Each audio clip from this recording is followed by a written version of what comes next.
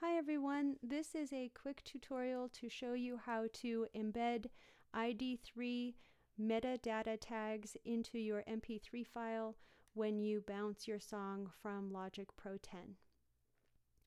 And first thing we need to do is to have our start and end times already figured out, which I have written down here in the notepad, and then we will click on Command B to open up our bounce window.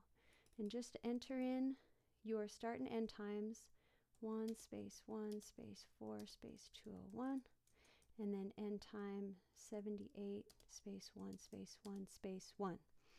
All right, so we've done that, and then we will select ID3, write ID3 tags, and then click on the button for your ID3 settings. For the song title, Logic automatically puts in the project title from right there.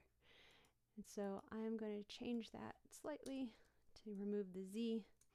And then for the artist is me. And if you are in a band, you would put your band name here. And then the album, this one is Crystal and Snow Meditations. The track number, this is track number 1. I have a total of 9 tracks on this album. The subtitle, if you have one, would go here. This one's just going to be 3-minute meditations. And the composer, this would be me. I'm the composer. I'm the only composer on here. And then the lyricist, if this did have lyrics, I would put my name here. Or if I worked with someone who wrote lyrics for me, then I would put their name here.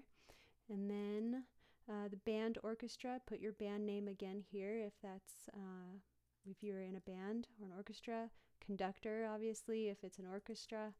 And then remixed, if you took a song and you remixed it for somebody, then you would put your name here for that you were the remixed person, or whoever is the person who has remixed the song would go here.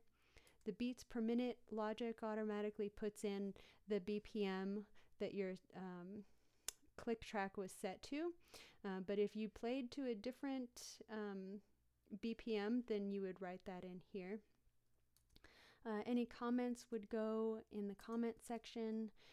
Genre, it's best to just keep with the typical genres like alternative rock, electronica, country, metal, jazz, classical. For this particular piece, it's going to be ambient. And then the publisher label, that's going to be Lady Audio. That's the name of my publisher label. And then the produce notice, if you worked with a producer and they're going to be receiving, say, 50% of the royalties or something like that, then you would put their name in here. You would put the year, say 2019, and then you would put their name, Joe Schmo, whatever.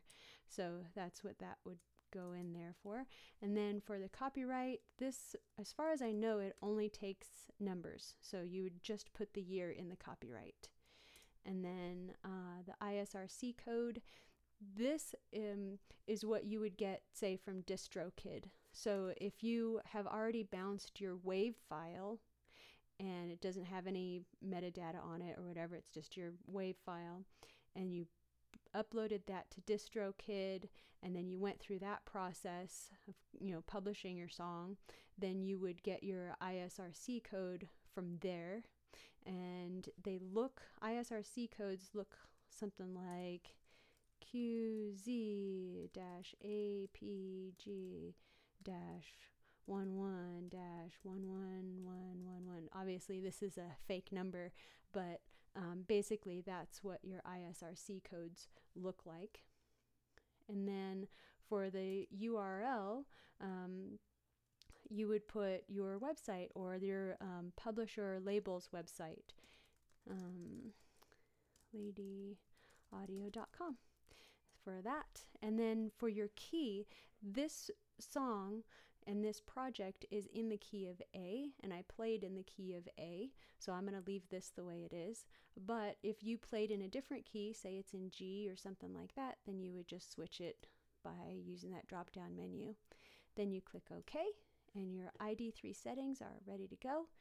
Click OK again, and then you would just name this, whatever your name that you want it to say. And I'm just gonna leave this the way it is. It's fine. And then click on bounce. Obviously it already existed in that folder, so I'm just gonna click save.